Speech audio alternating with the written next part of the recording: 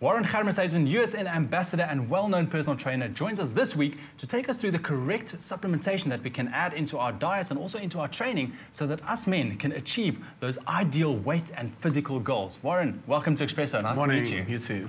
Let's start off by talking about the misconceptions about muscle growth and the role of supplementation there.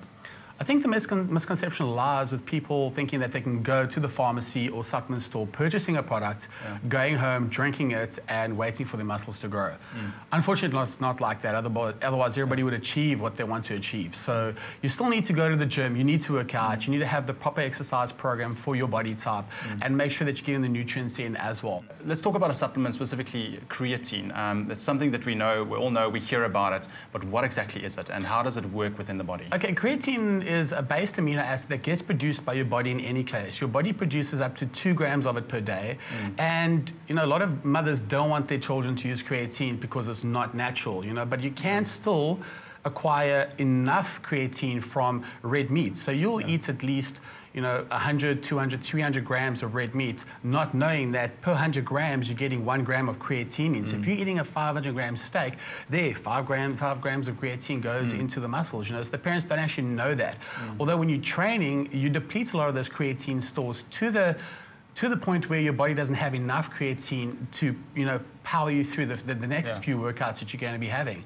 You know, so that's why taking the extra additional creatine is quite good for when you are training and you want to be above optimal performance. Now, I would like to ask, who would you suggest taking creatine? I mean, let's start with the younger people, let's say between 16 and 18. Can they take creatine?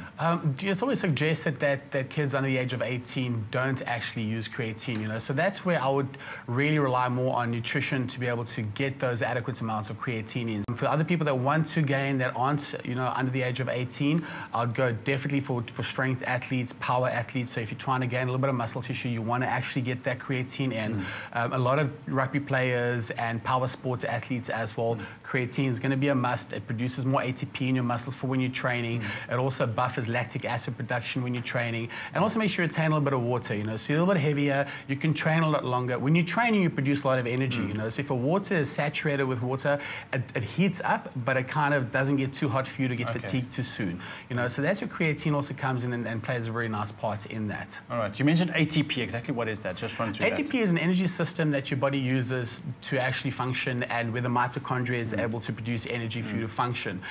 So a lot of the times we are people that are sugar burners, so we require glucose, glycogen and carbs to produce ATP. You know, there's a whole system of ATP production that goes through your body. Now, when you have produced ATP and your body breaks down a couple of aspects of ATP, one of the byproducts is ADP. Now, creatine has the ability to actually bind to ADP, which is the metabolite of ATP, to produce even more ATP during your workout. So you can see how fatigue will set in a lot longer, or in a lot longer duration of time when you are on creatine. Where if you're not, your ATP stores will be depleted quite rapidly without getting replenished, where the creatine will prevent that from happening. Are there different kinds of creatine? Yes, definitely. In old school training, when creatine was used, basically creatine monohydrate was the only form of creatine that you got. Is that the simplest form of creatine? That's the simplest form of creatine. Although when it binds with water, it gets converted into creatinine, you know, quite rapidly. And also, back in the day, you used to drink the creatine monohydrate with apple juice, and the apple juice used to elicit an insulin response from the pancreas. So you produced a little bit of insulin, helping to drive the creatine monohydrate with, you know, with the apple juice into the muscle, because that will give you a little bit of energy as well. Where there's an opposing creatine that's been made now as well, creatine ethyl ester, which has an ester bond to the creatine, which means it gets rapidly absorbed by the muscle tissue without much of an insulin response to get it in there. You know, and creatine monohydrate as well has a higher intensity of retaining water than what any other creatines would as well. So what options can we look for at USN?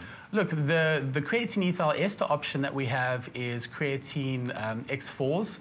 So that is available as well. And then normal creatine monohydrate, you'll actually see on the shelf stated as creatine monohydrate. Pre-workout, I would definitely go with the creatine ethyl ester because you don't need an insulin response to absorb it. It's rapidly absorbed. It's available in the muscle tissue. You can utilize it straight away. Where as you're training, you're depleting the nutrients that you have in your body. So your body's receptiveness to wanting nutrients afterwards is a lot higher. So by taking creatine monohydrate will then allow you to take up, a lot more of that after workout or post workout. Perfect, perfect. So you spoke about pre-workout. We're going to speak about that tomorrow. Warren, thank you so much. Thank you very much. Very nice to meet you. You too. Join us again tomorrow as we will be talking about supplements that you can add into your diet pre-training. Also remember to post your comments and questions on the USN SA Facebook page.